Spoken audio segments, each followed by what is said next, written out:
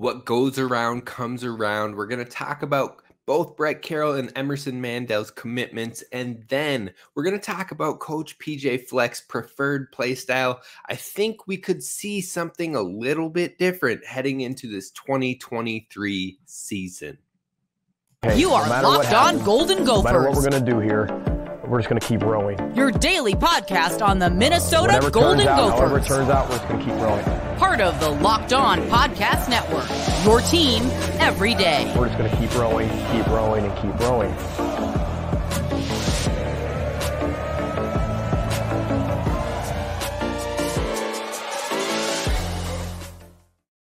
You are listening to Locked On Golden Gophers, part of the Locked On Podcast Network, your team every day. My name's Kane Rob, host of the podcast, former collegiate football video coordinator and recruiting assistant, here to talk Golden Gophers with you, and we're talking about them all the time, nonstop. By the time we hit July, it will be back to every day, your show, every day, and that will be Monday through Friday, 5 days a week, Gopher Talk. So you're definitely going to want to hit subscribe over on YouTube. Be sure to follow wherever you get the podcast at Locked On Golden Gophers, and be sure to join the community. We've got some great comments coming through. Anytime we talk about Nebraska or Wisconsin, those shows seem to go viral in the comments with a bunch of fans that get up in their feelings, but I'm here for it. But today we are talking about a couple commitments from Gophers targets, and then we're going to talk about Coach PJ Fleck's preferred play style. We're going to dive in deep because I did some more research. I've recently appeared on Fox 9 Sports now with Ahmad Hicks, and that was great. It was a good time. It was fun, but it got me thinking to what Coach PJ Fleck's preferred play style is, and maybe what has shaped it over these years on why we haven't been able to get towards it in the last few handful of seasons. So definitely tap in, but let's talk about these commitments first.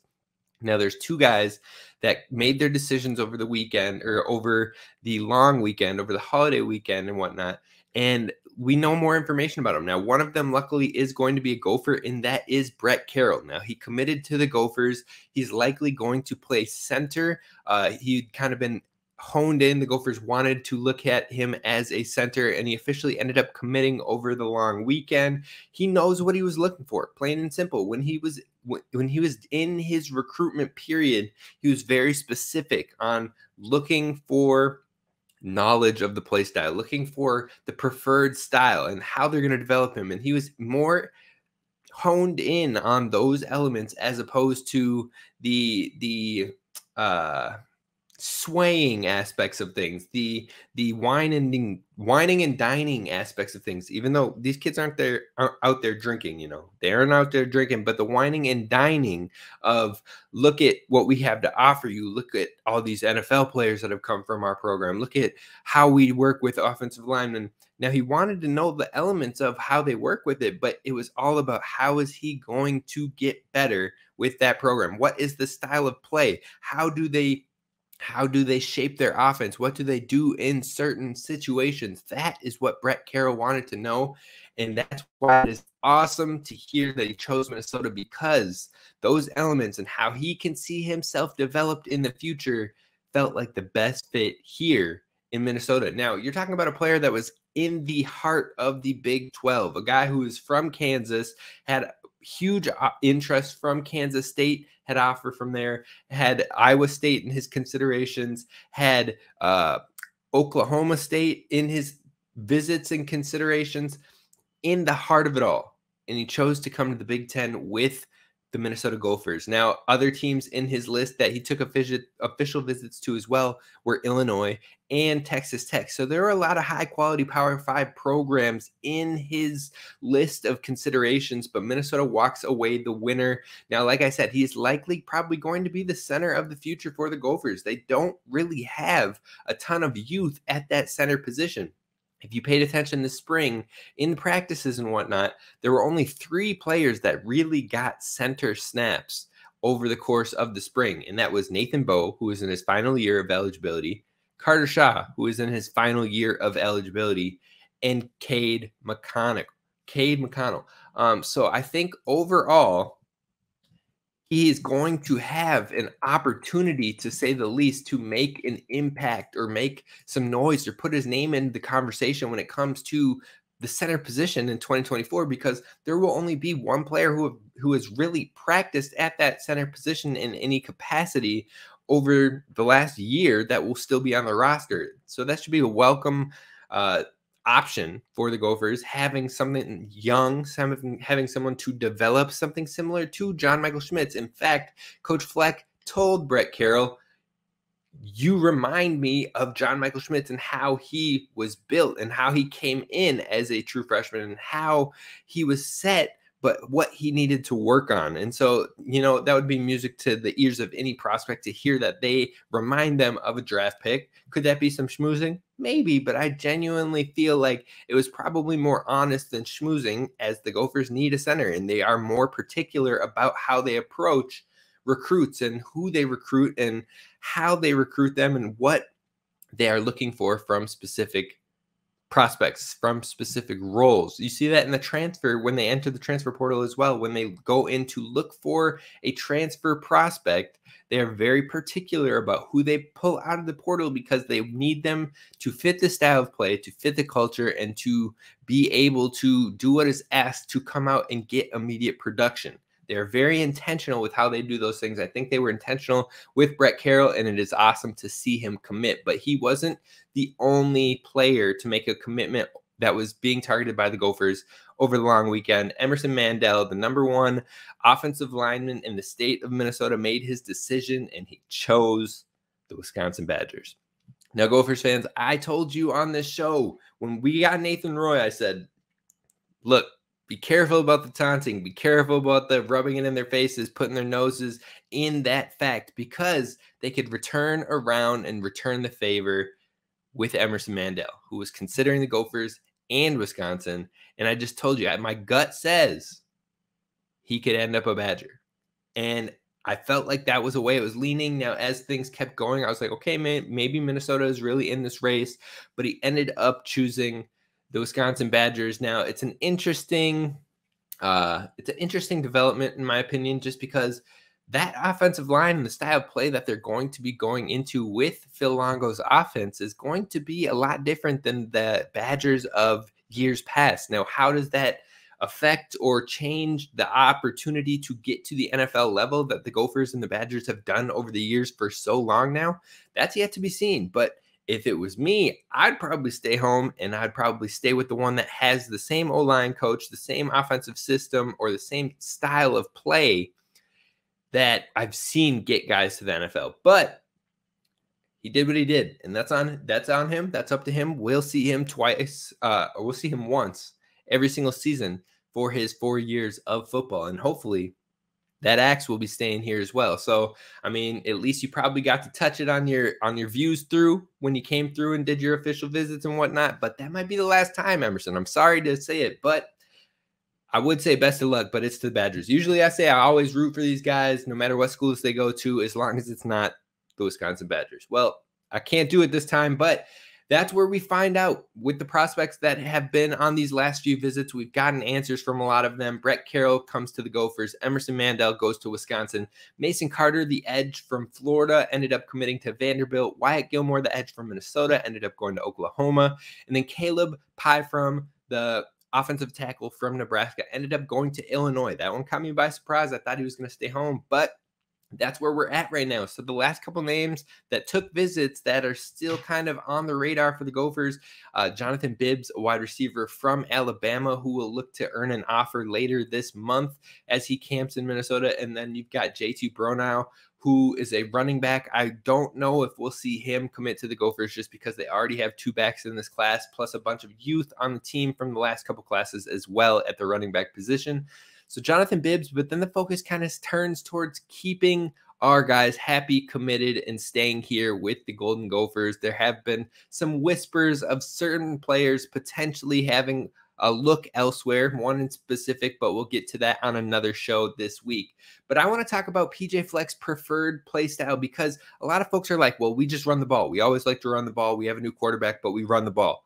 You're not wrong. Coach Fleck does like to run the ball, but it is a lot different than what people would assume. I've got the numbers for you, and we're diving in deep coming up next.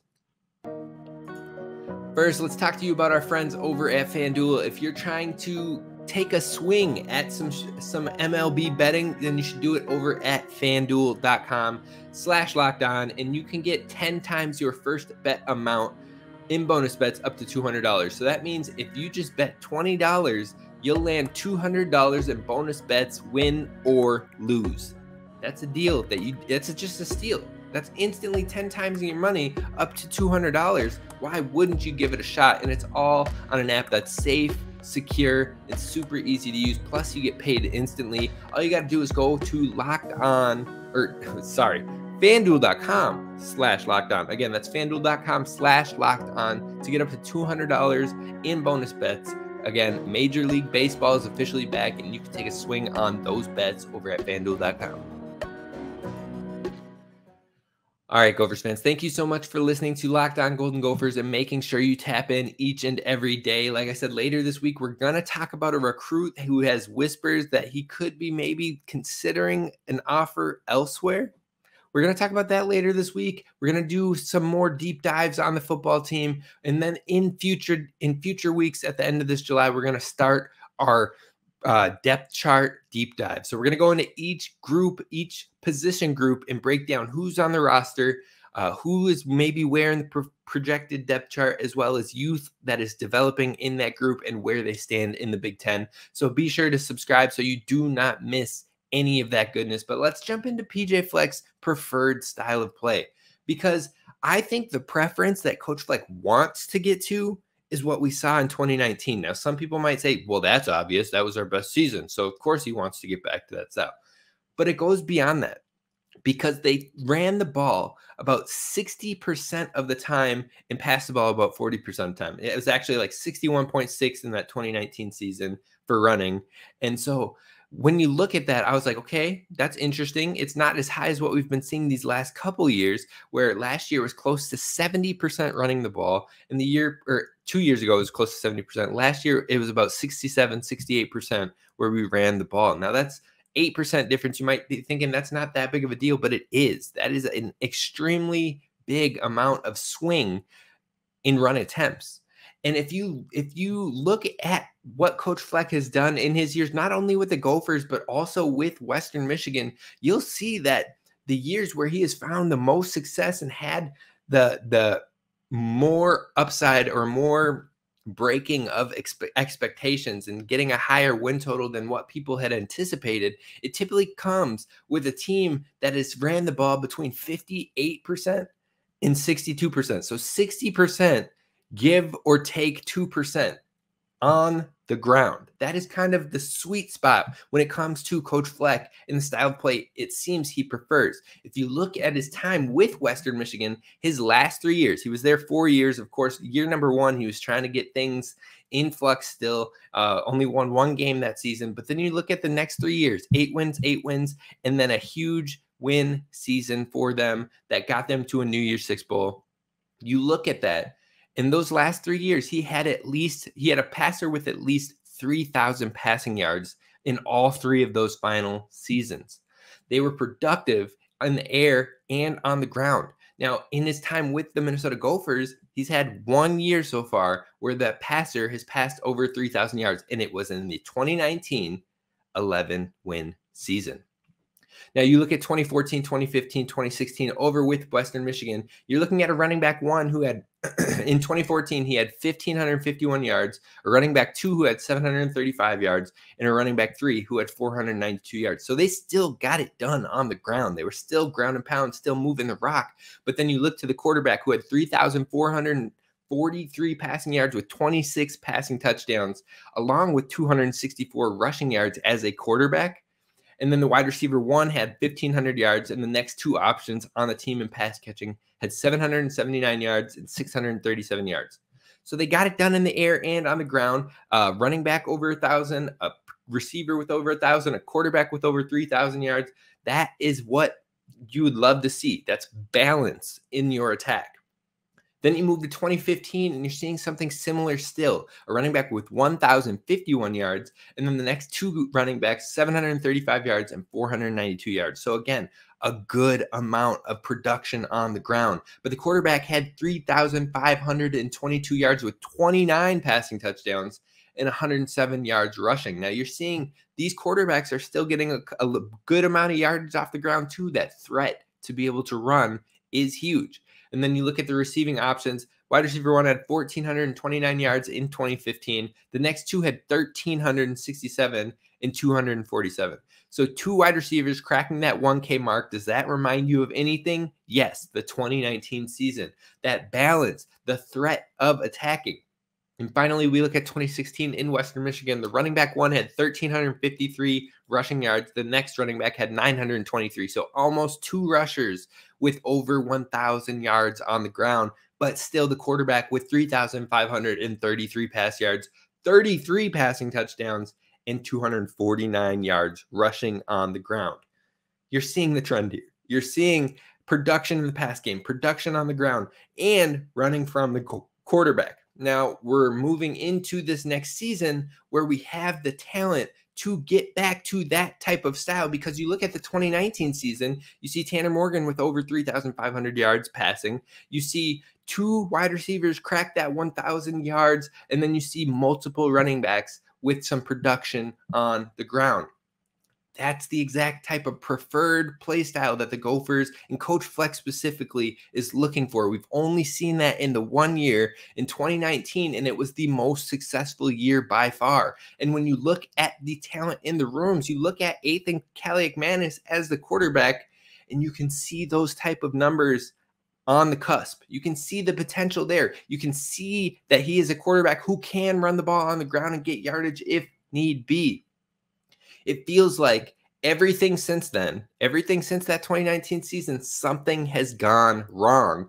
And rather than forcing the preferred play style, rather than being like, no, this is my system and this is how we do it, Coach Fleck has adjusted, which isn't a bad thing. It's not a bad thing. He has leaned into the constants that help him get to wins. And those constants have been an All-American running back who forces missed tackles, time of possession battles, and really trying to hold the ball on your side for the majority amount of time and win that time of possession, and then defensive discipline and not turning the ball over, not giving up explosives, and keeping your team in it regardless of if that team goes down and scores. Then you have the ball longer, you take long stretches, long drives, and you make it happen. See, with those adjustments, Coach Fleck was able to help Minnesota stay competitive in those games and walk away with some victories that maybe wouldn't have been able to if they had stuck to that preferred style. But the adjustments helped them continue to go on winning. Now, what went wrong to cause them astray from the preferred style in the first place over the last 3 years? There's a number of things. You talk about in 2020, you had the COVID season where you don't know if you're even going to play a season. Then you get a shortened offseason, shortened preparation. You don't know if Rashad Bateman is coming back to your team, being your wide receiver number 1. Then you head into 2021. You've got a wrong fit offensive coordinator. Running back injuries absolutely decimate your room, and your top 3 guys, Mo Ibrahim, the guy who was the Big Ten running back of the year the year prior, the Trey Potts, who came in and immediately gave you rock solid production after filling in for Mo, and then Bryce Williams, all getting hurt in that season, and you're running with 2 lead true freshman backs, as well as not really having that capable number 1 wide receiver. You have Chris Bell, who has been going real nice and showing out, but nothing really behind him that has proven anything. So that's 2021. Then you head into 2022 last season. Your wide receiver 2, Daniel Jackson, gets injured in the fall, delayed back, doesn't come back till about week 3, week 4, really without any restrictions. Then you head into 1, 2, and 3, and in week 3, your wide receiver 1 gets hurt for the rest of the season while your wide receiver 2 just got back on the field and is on a pitch count. So you're talking about that. Then you talk about the confidence of your slot wide receiver is just absolutely obliterated. Michael Brown-Stevens was having a lot of struggles all year long, drops, and just confidence, head hanging down. Plus, your other talented receiver like Dalen Wright is just having issues with the coaches, with himself internally, like just a whole lot going awry in that wide receivers room. Then you add in a quarterback injury, your experienced quarterback, and the new one coming in has never had to be in that starting situation and has a whole lot to process, a whole lot to know, a whole lot to protect him as a coaching staff. And on top of that, that wasn't the intention. You talk about all those changes, and it definitely shifts you away from the preferred style. Now, you take that into account, and you know that Minnesota walked away with 2 9-win seasons in that grouping. And I'm actually surprised when reevaluating. And the thing is, Minnesota probably should have won the West reasonably, even with all of that going on. So if Minnesota can stay healthy and they can utilize this offense, the depth that they have, the talent that they have, and play that preferred style that they want to play, the style that Coach Fleck played in his back half of Western Michigan, the style that Coach played in 2019, if we can get to that with a healthy team and with the talent at hand, Minnesota should be in a good spot. Now, we have the deepest wide receiver room that can handle injuries thrown at it, depth and talent at the running back room with different skill sets, and the most talented quarterback that Coach Fleck might have had in his entire head coaching career thus far. But what could this preferred play style mean for the Gophers and for the 2023 season? What could the hiccups be that prevent it? That's what we're going to dive into to close the show coming up next.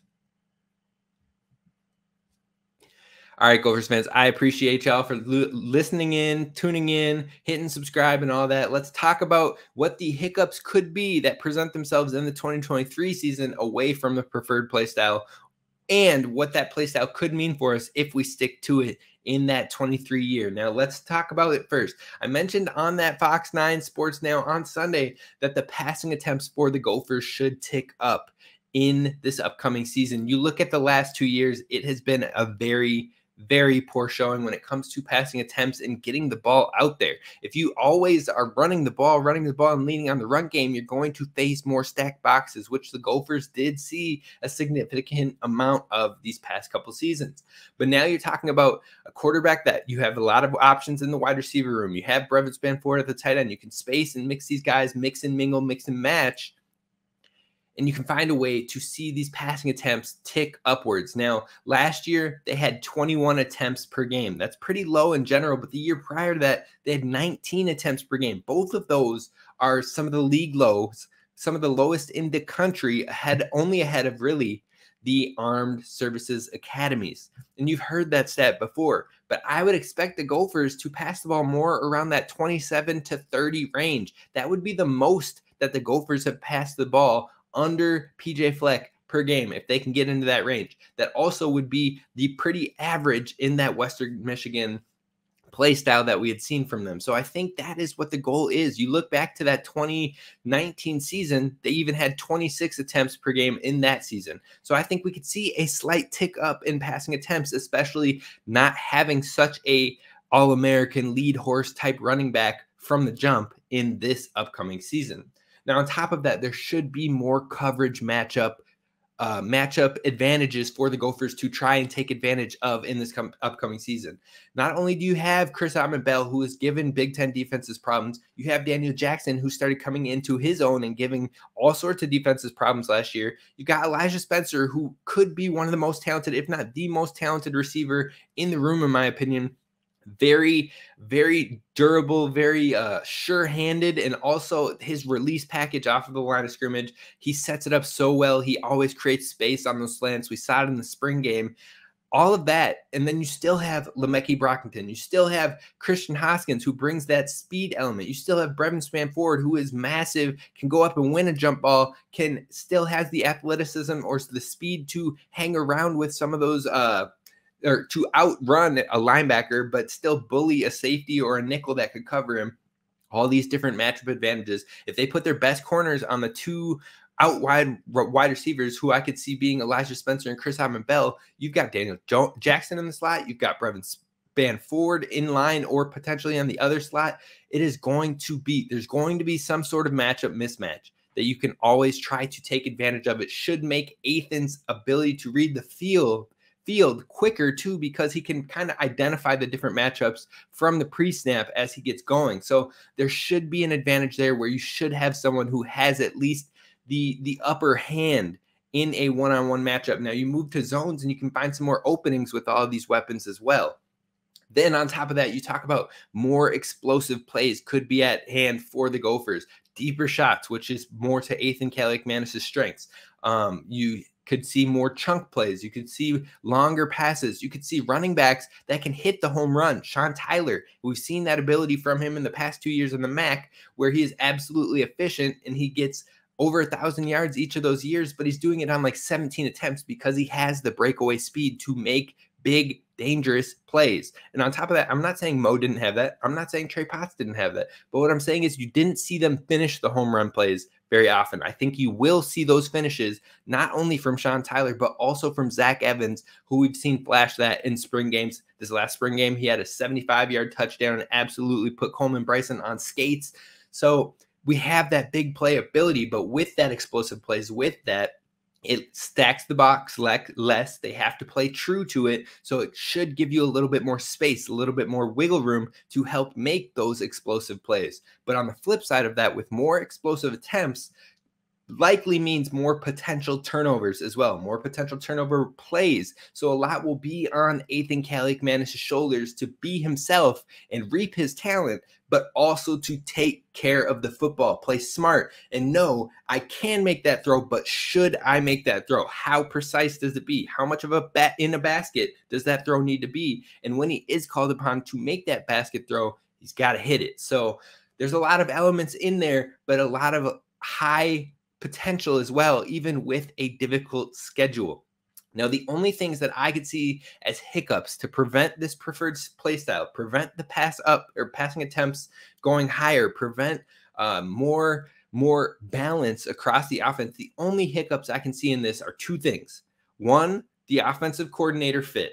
Now, one wouldn't imagine this should be a huge issue because both of these guys have kind of grown internally, even though they're both co-offensive coordinators, but now they'll be the ones making the call. So we haven't seen that happen yet at a larger capacity. We've seen it in a bowl game, but that's about it. So the potential could be there where maybe it doesn't click how we wanted it to. That could be a hiccup. I don't anticipate it'll be too fretful, but at the same time, it's a potentially hiccup. The second one is quarterback inexperience and depth.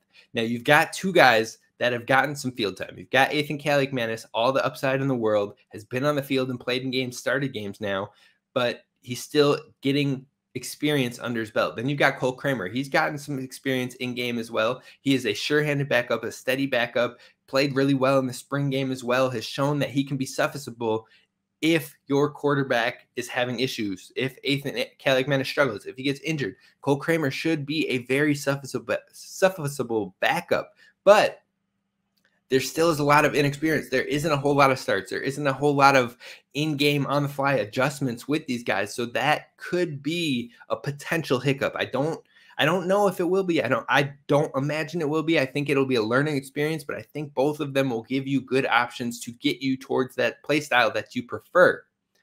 But we're going to see what happens. That might be it, which is why I expect even with this difficult schedule, the Gophers play style should at least be one that Coach Fleck has shown to prefer. And hopefully that can lead to more wins that are unexpected for the Gophers in a difficult season. We're going to find out this year. Like it or not, rain or shine, ups or downs, we're going to find out in that 2023 year. But hopefully it is for a positive and we see the flashes, the glimpses to help get us to the promised land. That's going to do it for us here at Locked On Golden Gophers. I appreciate you taking the time and listening. Be sure to hit subscribe wherever you get the podcasts and over on YouTube. And that's going to do it. That is it. I will see you later this week. Row the boat, Sky Go Gophers. And don't forget to subscribe.